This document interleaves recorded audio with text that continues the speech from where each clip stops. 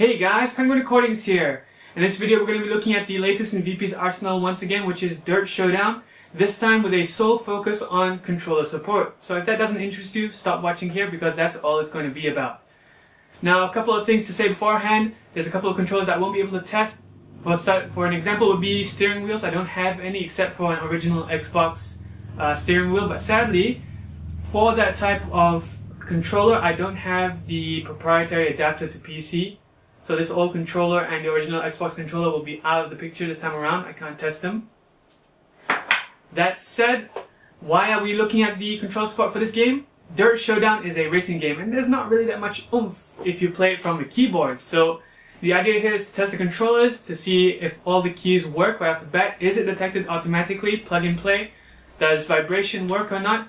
So the first part of the video will be just plug and play support. I plug it in, I start the game up and see if the controls work. If they don't, then we go to the second part of the video where I try and figure out how to make them work if they can work at all. So let's see the lineup that we have. I'm going to be starting out with something pretty far back. That is the PlayStation 1 controller. Alright, it's an original controller, DualShock version, not the D-pad version. Alright, this is I think DualShock 1. So it does have vibration, unlike the first D-pad only controller. The second one would be the PlayStation 2 controller. I'm not sure if this is original or not. That is questionable since Southeast Asia it's hard to get a hold of original stuff for the PlayStation 2 anymore. I believe this is though, because of the weight, compared to the pirated ones that I do have, which really suck. Okay, that's DualShock 2. Now since those controllers require an adapter, I am using a cheap no brand adapter here. It's basically USB, alright, to PlayStation 1 and 2 controllers. Alright, this works for both. It's a nameless brand. This is the packaging if you must see it for whatever reason. About 20 ringgit Malaysia, which in the current currency would be about $5 US. Next up is a PlayStation 3 controller. So this is DualShock 3 I believe, 6-axis. Alright, I'm going to be testing this wired and wireless, alright, using the wired cable for charging, and then wireless will be utilizing a small Bluetooth dongle that I have from VZ Tech. Alright, this is also cheap. It's pretty much just that small thing there, just plug it in and that's it. Can't remember the price right now, but never mind. And the last in the series of PlayStation controllers would be the DualShock 4, which is from the PS4 controller here. I'll be testing it wired and wireless as well. Alright.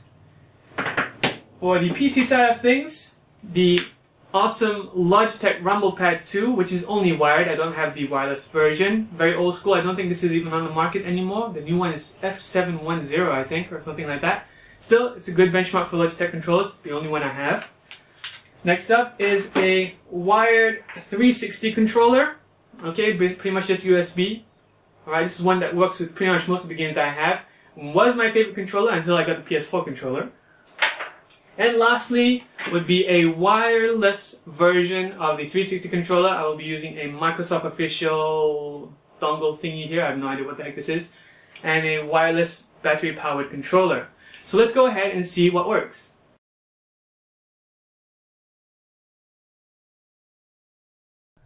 Alright, starting off the bat, we're going with the Logitech Rumblepad 2. I'm starting up the game right now. Once we get into the game, what we're going to be testing is if all the buttons work right off the bat, I can drive a car, and if the vibration works or not. Now, since this is a Rumblepad 2, so far so good. Pressing the start button seems to work, which is the 10 button here. Hitting start again. I did not feel any vibration yet. I should have. So I think I've just enabled it. Let's go ahead and press that. Okay. I've turned off the music in the game as well as in the menus because it gets kind of annoying, to be honest, and I believe I will get a copyright infringement claim. So let's go to Joyride. Yokohama docks, I'm going to go with the Subaru, and the K&N air filters is just fine. So now to test if the vibration works or not, I believe I have to press the mode button on. So far so good. The controller is detected right off the bat. All I did was plug it in and play the game. I have done no settings whatsoever. I can't be bothered. Acceleration works, but I am feeling no vibration. Let's press that vibration button again. Okay. Oh, there we go. I think that activated the vibration. Yep. It does seem like the controller is a bit stuck into the aiming to the right. Can I go in a straight line or not? Let's find out. Reverse. I do feel the vibrations. Oh, I'm starting to get the hang of the controller. There we go, drifting, just nice. Let's change views, beautiful. Let's look back, works just fine. Looking around, let's change views again. Look around the car. Oh, I damaged it pretty bad. That's probably why it keeps going to the right. So the controller works and it is vibrating right now as I play the game. Alright, pretty sweet. On to the next controller. This one works right off the bat. Next up, the PlayStation 1 controller. Alright, I'm just going to start the game right off the bat. Once again, jumping in from the beginning. Plug and play, as I said, I've done no settings whatsoever. I'm using the adapter, as you can see here.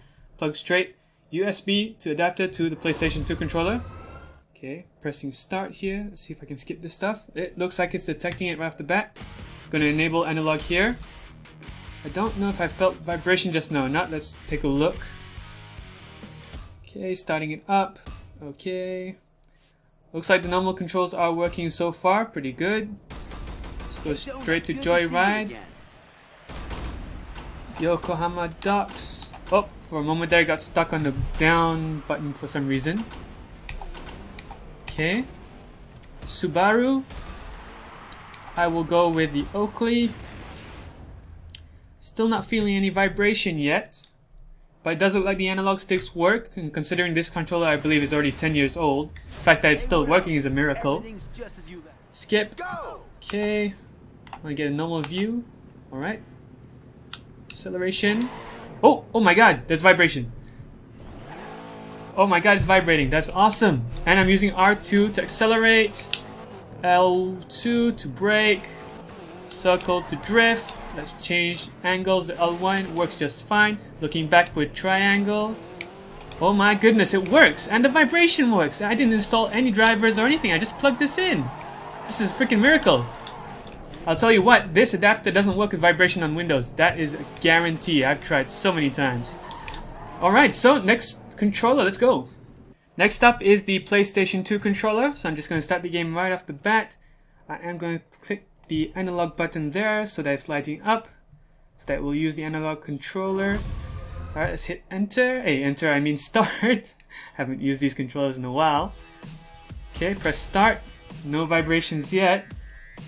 Then again, I'm not sure if this is an original controller or not, so only time will tell. Once we're in the game and racing, we'll see if there is any sort of vibration. So I'm just going to go Joyride again. Yokohama Docks, just fine with me. Subaru. I will go with a Hoonigan this time around. So at least it's so far detecting the analog sticks and the D-pad. X works just fine. I believe we'll be using the same controller layout just now, where R2 is accelerate and L2 is brake. Skip. Okay. Oh my goodness. It works. I can feel the vibration. There is something a bit off about the... Oh, there we go. Accelerate some more. Oh, yep, there's definitely vibrations. Let me drift. Alright, let's actually crash into something to really feel it. Oh, yep, there it is. The whole thing just shaked. This is amazing.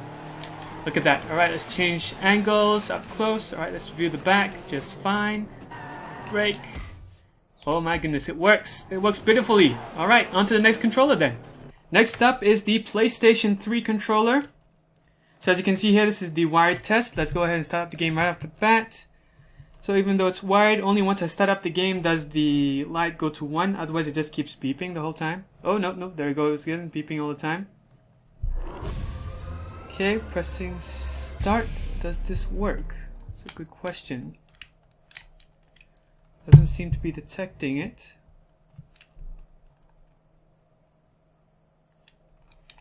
Starting up. Oh, there we go. Looks like it does work. Just took a moment there to recognize. Okay. Starting up. Moving in. So far the controls are okay and it's finally settled on 1 there. Let's go for Joyride. Oh, there it is. I felt the vibration just now from the words dropping. Yep, I feel them again. Alright, Subaru once again. Let's go. Oh, nope, this controller seems to be stuck for a moment. Let's go with Spy. So it looks like using a wired connection is okay with the PS3 controller. I guess the real test will be after this when we do wireless. Let's skip this. Oh, let's aim correctly. Acceleration is R2. Alright, looks like I can drift, and I do feel the vibrations pretty well. Let's change angles of view here. Alright, let's look back behind us. Looks just fine. Let's boost a bit. Let's change angles first. Oops, that's the YouTube one. I don't want to do that. Let's go with that. Let's boost. Yep, boost works just fine. Alright, pretty sweet. The whole controller works, and the whole drift just now is like the whole time. Pretty sweet. Next, let's do the wireless test. Alright, so next up is the wireless. I have a Bluetooth adapter connected right here. And let's start seeking. Now if I go to Ubuntu here, up top, I see the Bluetooth device is on. Let me just make sure that I'm visible just in case that matters. Let's set up a new device. And it does not seem like I can see the device here. See if it would work right off the bat without any sort of changes. I should see the device in the list, but it's not seeing it. I did a bit of Googling, and it looks like I do have to install a PPA for this, so sadly this does not work as plug and play. Not to mean that it doesn't work at all, but just that plug and play is not right off the bat. So on to the next controller. Alright, so this is the PlayStation 4 controller wired test. Let's start up the game right off the bat. Wired is through USB port here. So there's a couple of things that's unique about this controller, and the first is that it has its own speakers, and then the second is that it has a touchpad. Looks like the X button does work right off the bat. See any vibration yet? Oh, yep, vibrations right off the bat. It's the first thing I felt when the Dirt Showdown thing crashed on the ground. So let's jump into a game right off the bat and see how it works. Oh, yep, definitely works. The vibration is really strong too, which is pretty awesome. Okay. Next, Subaru. Sometimes the controls get a bit stuck, so you have to loosen them up before the software side knows what it's doing. Meaning you might have to press all the buttons at once to unlock any ones that might have been stuck. So far so good. Skip. Let's race. I can feel the vibrations. Let's change angle, up close, view behind me, drift. Yep. Let's play some boost. Change angles again. Let's boost. Oh, crap patties. Let's crash. Get some. Oh, yep, there it is. Works just nice. Alright, so the wired version works. Alright, so now we're going to be testing it wirelessly. Right now it's off. There is a Bluetooth adapter connected inside. My Bluetooth is on. Visible is on. Let me just go to set up new device. Now I'm going to turn this guy on, but it has to be turned on into pairing mode, which means that you have to press the PlayStation button and the share button at the same time. So give it a couple of seconds and it should start blinking pretty fast. Alright, so that blinking pretty fast means that it's now being detected. Let's see. The Bluetooth devices does see things here. Now I've already previously set a connection to this. Does it work right off the bat? Oh, it does. Pretty sweet. So it already remembers the device from last time. Now if you're trying to connect it for the first time through Bluetooth, go to pin options and make sure that you select 0000. Nothing else will work. If you don't do that, you won't be able to connect to the device securely. It'll always give you some sort of error. So let me go ahead and close this. Let's start the game. I am connected wirelessly right now. Alright, let's see if it works in-game or not. So this is much better than the PS3 controller already. Let's skip this. Can I skip this? Oh, it looks like it's working. Looks like it's working. It's completely wireless. Press start. Oh, vibrations as well. Looks like we're good. Looks like it's pretty much just plug and play with this controller. Compared to the PS3, I'd highly recommend this one. This one has a lot more features as well. Oh, yep. It works just right. I can feel the vibrations really strongly. Amazing. Okay, Subaru. The Nixon seems good. Let's see. Yep, Nixon. Sony. Wirelessly connected right now. I didn't install any drivers or anything. It's just working. This is much better than the PS3 controller so far. Skip this. Let's see if I can control the vehicle. Oh, yep, it's working and I can feel the vibrations inside. It's working. Let's drift. Change angle of viewing. Works just fine. Let's look behind. Yep. Let's look all around the vehicle. Yep, it works perfectly. Crash into something. Yep, I can feel it. I can feel the vibrations working just right. So the PS4 controller works wirelessly, plug and play, just like that. Nothing set up. Next controller. Alright, so I'm using a 360 controller next. Now this is a wired version. It is an original controller. Alright, so it's just plugged in through a USB port. Starting the game right up. It's just a standard 360 controller. Let's see right off the bat. Looks like it is detected right off the bat. No drivers, nothing special done. I just plug and play, just as a reminder. Nothing special is being done yet. Oh, right off the bat I already felt some form of vibration, which is pretty awesome. Start the game right off the bat and get into some joyride. Cancel the sign in. Go straight to... Yep. Even as the words come down just now, I can feel the controller vibrating. Yep, still vibrating. It's pretty good. It's pretty impressive right now that this works so well. Let's go with the Hoonigan. Run into the game. Alright, right off the bat starting up, I can already feel a bit of the vibrations. Why is it that it always seems to start off peculiarly with the camera angle?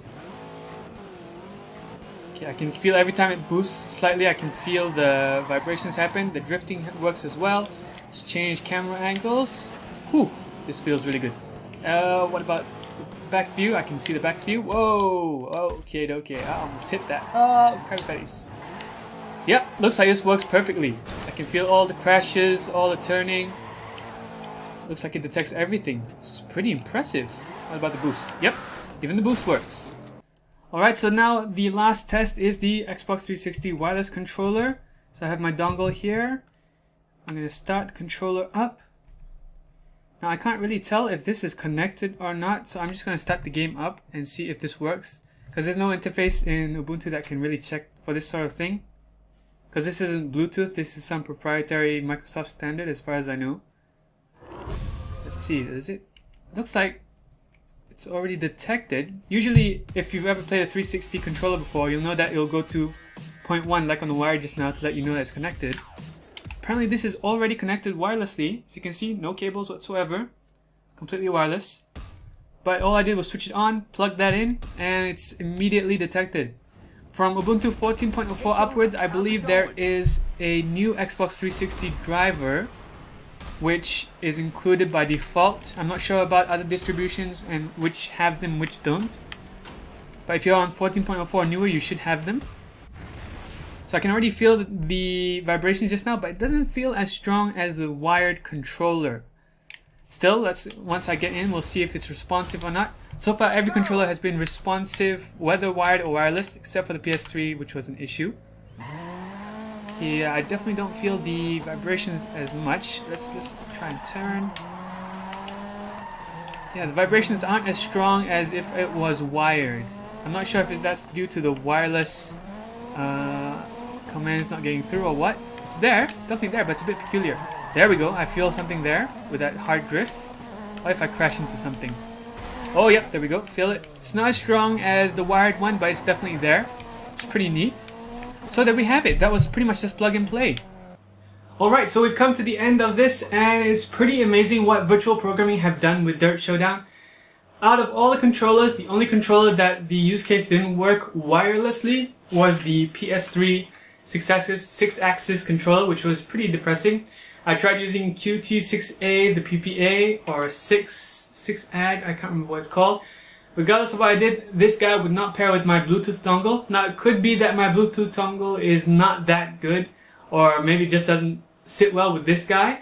But it does work with the PS4 controller, so maybe there's something else going on here. But out of all the controllers that I used, only that didn't work, and only in the wireless setting, which is pretty darn good. So with all that said, VP have done an amazing job on this game. It is extremely playable, and I would even wager to say that if you're going to play the game, you'd be better to play it on Ubuntu than you would be to play it on Windows. All things factored in, from the game performance, the way it starts up, shuts down very fast, the controller support, it's all there on Ubuntu. I would like to say the same for all other Linux distros, but I'm not sure about their driver status yet, so I'm not sure if the controller schemes that you see here would work or not. But if they have the latest drivers, or even newer than what Ubuntu has, then you should be in fine hands. So I hope this video was useful or educational to you in one way or another, and I apologize if there's any mistakes. In the comments, leave your constructive criticism or whatever else it is you want to say, and thank you for watching.